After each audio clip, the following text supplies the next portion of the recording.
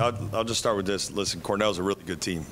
We saw that on film, and they play a unique style from the standpoint of their spacing, the amount of guys that can shoot, and their cutting, their passing. On a quick turnaround, really not a lot of time to prepare. I was really proud of how our guys made some adjustments throughout the game to ultimately get the win. So, any questions? Yeah. Jake, Bruce didn't play the final 10 minutes. Is he okay? And how was that navigating without Bruce on the floor? Well, it's hard to navigate without Bruce on the floor. He's a special player, but sprained his ankle, and he'll be evaluated, as soon as we can. So. What was it that was so challenging about their offense? A lot of backdoor cuts, easy success. It felt like there early. They get a 10-point lead. And what kind of adjustments did you guys make defensively? Yeah, against them, you have to change your help in your gaps, because if you get away from your man to protect what would be a normal gap, they're so good at cutting. So that was a big adjustment, because it's something we've gotten better at and focused on over time. And we practiced for a day really and a shoot around to kind of make that adjustment. But as the game went on and got started, we reverted back to kind of what we've done really well. This game, that opened up some lanes for them to cut. And our guys were able to adjust, though. I thought, throughout the game we got better at it, but that was a big difference, just our help position. I think one of the main difference makers in this game, when you look at, just looking at the stat line for you guys, was rebounding, and that was a topic of conversation down the stretch, an area you felt, the team needed to get better in, and had 8 guys, I think, with at least 4 rebounds. So what do you see as in terms of the collective rebounding effort from the team? I thought it was great, both sides of the ball. We were able to finish some plays, and we got on the offensive glass. It was really impressive. We felt that was an area we needed to be aggressive and assert ourselves in, was on the offensive glass. So obviously Felix set the tone with that, the 7 offensive rebounds. But we held them to, I believe it was 0 offensive rebounds in the first half. They got a few there throughout the second half. But rebounding we knew was going to be really important, and we felt like it was an advantage for us. So I thought our guys stepped up. Final minute, there were a bunch of different guys making important plays down the stretch, not just Jamison's 3, but Evans' pass, Devin finishing that play, Dale hitting a couple big free throws. I guess what was it like to see so many different guys come up with important plays in that final minute? That's been the key the last now I think 5 weeks. Is we've talked about the depth of this team. There's a lot of great pieces, and they've really come together, and you're seeing it with the way they're sharing the ball and reading the game. So I'm not surprised, and I think it's part of the challenge, coaching them is figuring out maybe who's got the hot hand at the right time. But we have just so many unselfish guys who are capable of doing great things for us. So it's pretty natural. Jake, you got a handful of programs, high major programs that could have played in the NIT that for one reason or another said we don't want to play in the NIT. How do you think this is going to benefit your guys, especially the guys that have eligibility? They're going to be back, the freshmen, the sophomores, to play in this kind of tournament. Like you said, a quick turnaround with a day to prepare. How is this going to benefit them in the long run? Yeah, for a lot of the guys on this team, it's their first postseason experience. And proud of how we were able to get a win. I think that first game is so tough. It's certainly, we had big aspirations, especially towards the end of the season, of making the NCAA tournament. But our guys talked and, felt like they wanted to pursue this postseason, and our guys played hard. This was a unique game. You saw their effort, you saw the toughness, you saw the togetherness. So our guys were locked in, and they were committed to giving all they had. Yeah, I have a follow-up. Do you teach, I guess, like composure and staying composed when, Cornell has a guy that gets teed up, but it looked like he was kind of going at your guys after every made basket, and none of your guys really snap back at him, and then in the end, you get the free throws because your guys stayed composed. Is that something that you have to kind of hammer home to not snap back, or is that something that some of your guys just have that maturity already? There's a balance. We want to play with some toughness and aggressiveness, and throughout the flow of the game, there's some conversations that happen.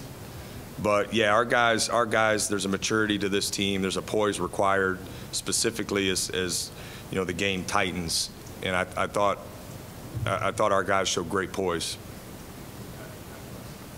yesterday you had probably the biggest moment of your career, coaching career, being elevated to head coach, and then a day later you have to prepare for a tough Cornell team. So what was that, I guess, sequence like for you the last 2 days? Just the adjustment period to you to just focus on something else instead of getting an elevated head coach. And practice was the most normal part of the day. Yesterday was a really special day, and obviously I had a bunch of family here. We had so many former players here, and all of that meant so much to me. BuckeyeNation, there was just, it was really special, but I was happy to get to practice, to be able to just coach and prepare for a game where, you know, your season is on the line. But leading into that press conference and all the things before that, there was a lot of different emotions. Practice was the best part of the day, though. Coach, I would characterize the way they played tonight as being a clever brand of basketball and totally apart from the rest of the Big Ten in that respect. Would you say the same thing about that, and can you compare them to anything you've seen thus far in the Big Ten? Yeah, I think they're well coached. You know, that's a great way to put it. They have great chemistry and a lot of skill. I think the closest team we would see in league may be a Nebraska, with just having, you know, a big that can shoot like theirs, and the space, the 5-out spacing, the cutting, the 3-point field goal attempts. Nebraska's probably the closest in the Big Ten to compare. Thank you. You saw the crowd, I guess, before the game. The upper decks were closed off, but I guess down the stretch, how much did the crowd help you guys out in the big lobs and just down the stretch in the environment? I thought BuckeyeNation, everybody here was great. This was a quick turnaround. There wasn't a lot of time to prepare and plan and, you know, all of those things. So really appreciative of everybody that came out. The energy in the building was awesome, and it helped. It helped us, you know, finish the game. And so thank you to everybody who showed up. You know, I don't know what to expect, right? With just a quick, from the time you find out who you're playing and when you're playing to when you're actually playing the game, I thought the support was awesome. Jake, games that have come down to the last seconds when you've been coaching here. This is the first time you've been in a situation, game on the line, and you're in huddles that are late. Did your voice feel any different coaching a team through a situation where the game's up for grabs, it's the final minute, and if you lose, you go home? Did anything feel different when you were in any of those moments, knowing this was all firmly on your shoulders this time? No. I think the reps that, you know, I've been able to get here over the last month have helped, and we've talked about staying aggressive no matter if you're up. We've been in situations this last month where we've been up 3, down 2, going into the last, you know, 4 minutes. So we're going to stay aggressive. We're going to play to win, and that's not going to change. So it didn't change because this was kind of a, you know, win or go home game. We stayed the course. We stuck with what's worked. We stuck with, you know, how we're going to be as a program moving forward. And listen, guys need to stay aggressive so they can be the ones to step up and make plays. That's what you saw. You saw, like, Jamison's 3 was big time. The read of the press break, and that's players doing that because they're playing aggressive with confidence, and they know that, you know, we believe in them. Cope without Bruce, you're without Scotty as well. Do you have any update on his situation going forward, and how did that also stress some of your rotations and some of your lineups? Yeah, it caused some adjustments certainly through the flow of the game. Scotty and I have been in contact today. We're thinking of him and praying for him and his family, and you know, I haven't talked to him since the game's been over yet, but I'm sure we'll touch base soon. Question. Did this feel any different for you? Not so much the team and the players, but, you know, 2 days ago you were one thing. Now was there anything different? Did you feel more pressure? Did you know, now that you are the guy? And yeah, that.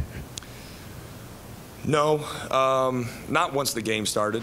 I think leading into the game, it was a little bit different, a little different feeling, kind of the, you know, I tried to keep the routine that I've been doing before games the exact same. But yeah, is it okay to admit with a little vulnerability that it felt, you know, maybe a little different? I think. But once the game started, it was back to doing what I love and you know, coaching guys and coaching hard and, you know, coaching with passion and energy. And we got a great group that, you know, makes this really fun. So I just leaned into that. On the job in some ways, I mean, because of the small sample size. But does a game like this actually maybe help you? Because you've really got to coach versus maybe winning by 25 or 30. Maybe when you look back on it. Yeah, I think so. I think so. I'm sure when there's time to kind of look back and reflect, we'll say like, oh yeah, that was great experience. But in that moment, it's all about that moment, and that's what I've stuck with from the time I was asked to do this, and that wasn't going to change today, certainly. Find out their leading scorer was on crutches and not going to play. Kind of about midway through warm-ups. Yeah, midway through warm-ups. The unique thing about we knew going into this game, they had like 8 different guys who could score double figures. They had great depth and versatility, so their system is they have good players, certainly, but their system is really good, and they've got veterans who have been in it for a while. So I didn't feel like that was going to, you know, I'm sure they would have loved to have him. He's a good player. We respected him. He saw it on film, but they had guys step up, you know, just like we did at the end of the game without Bruce. But yeah, it was more for us. This game was less about personnel because it wasn't as much ISO. It was just that system they run, which was unique for us to see. But yeah, it was. We just kind of moved on quickly when we saw it wasn't out. You talked about what the players could get out of playing this. What do you get out of coaching for another however many games here and kind of getting that experience before it really starts to change next year? Yeah, I think, you know, it's been talked about like it's a great experience for me. But ultimately, I love doing this. So that's the best part. Like, I wish we could have games all year long. You know, I love it. So this was great for all of us, players, myself, staff, and I think that experience will continue to grow and build. But again, that's not what I'm thinking about or processing in the moment. It's instincts. It's relying on prep. It's staying in the moment, and I think that's been important. Nick may have moved up a seat, or however you want to phrase that. What did he bring, and what did you think of him doing what he was doing tonight? Yeah, it's been obviously since the middle of February. There's been a lot of adjustments and change within the staff, and I think guys have stepped up. Several different guys have stepped up. Nick did a great job. Got to deliver some film and some scouting stuff, you know, for the first time, which is a great experience for him. So we've embraced, you know, we've embraced change. I think that's been obvious, and everybody's had to step up and adapt. That's staff, players, everybody within the program. So it was good. All right, guys.